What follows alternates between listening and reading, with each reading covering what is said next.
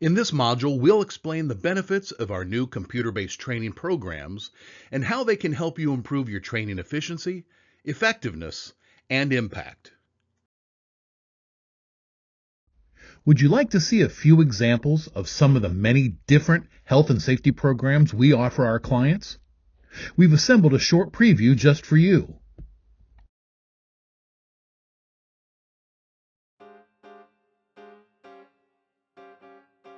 Seat belts are required on all forklifts manufactured since 1992 and can be retrofitted on all older models.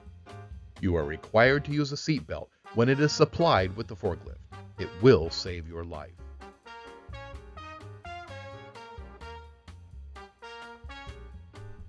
All alarms are considered real alarms, and employees should respond to them accordingly. Move quickly to the nearest exit and meet in your building's assembly area. If you have the time and it's safe to do so, secure your work and shut off critical equipment before leaving the building.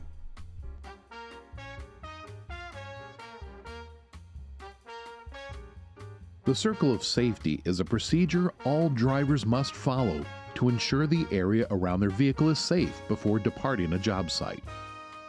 Start by collecting your orange safety cone.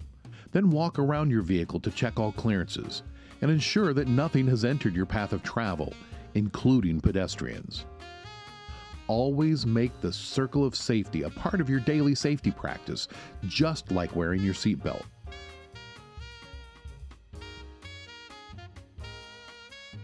For your safety, evacuation maps are posted throughout our facility.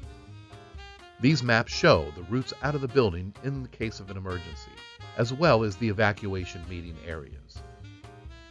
You should take time to familiarize yourself with these maps and all of the exit routes out of the building. If you have any questions about this, please see your supervisor. Safety data sheets, sometimes known as SDS, are vital documents in hazard communication that provide comprehensive information about potential dangers and hazardous chemicals. Safety data sheets outline the properties of each chemical, the physical risks, potential health hazards, precautions, first aid measures, and emergency procedures.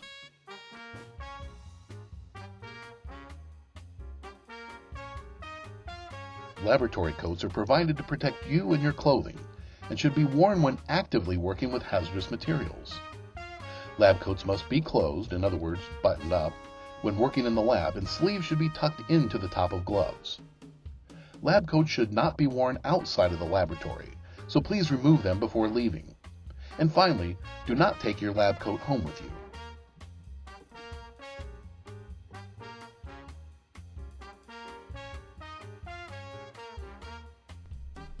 Gloves must be worn when recommended by a safety data sheet or a hazard assessment.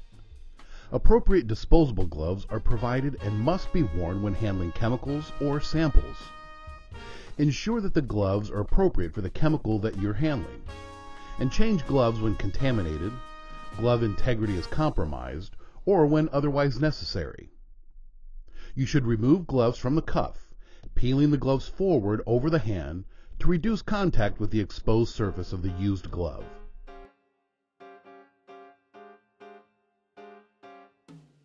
In Phase 1 of the Return to Office process, kitchen areas are closed. However, the sink in the kitchen may be used provided employees observe a one-person-at-a-time rule. The use of microwave ovens, toasters, refrigerators, coffee machines, dishwashers, and any other food storage or food preparation devices is prohibited at this time.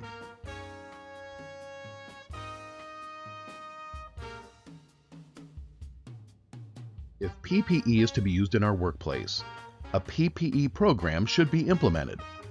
This program should address the hazards present, the selection, maintenance, and use of PPE, the training of employees, and monitoring of the program to ensure its ongoing effectiveness.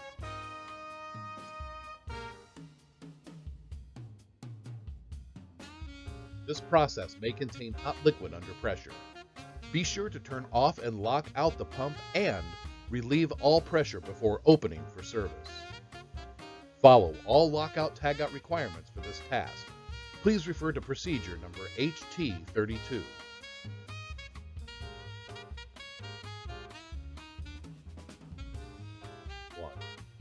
Turn off the pump at the control panel. The hazards of this task include contact with electricity. You can control these hazards by following lockout procedure HT32.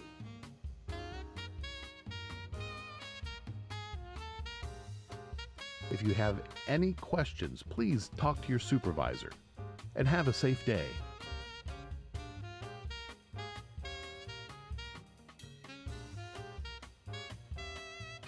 Thanks so much for taking this brief tour with us. We hope you've learned something new about computer-based training and how we can help you with your training needs. Call or visit us soon. We'll be glad to help.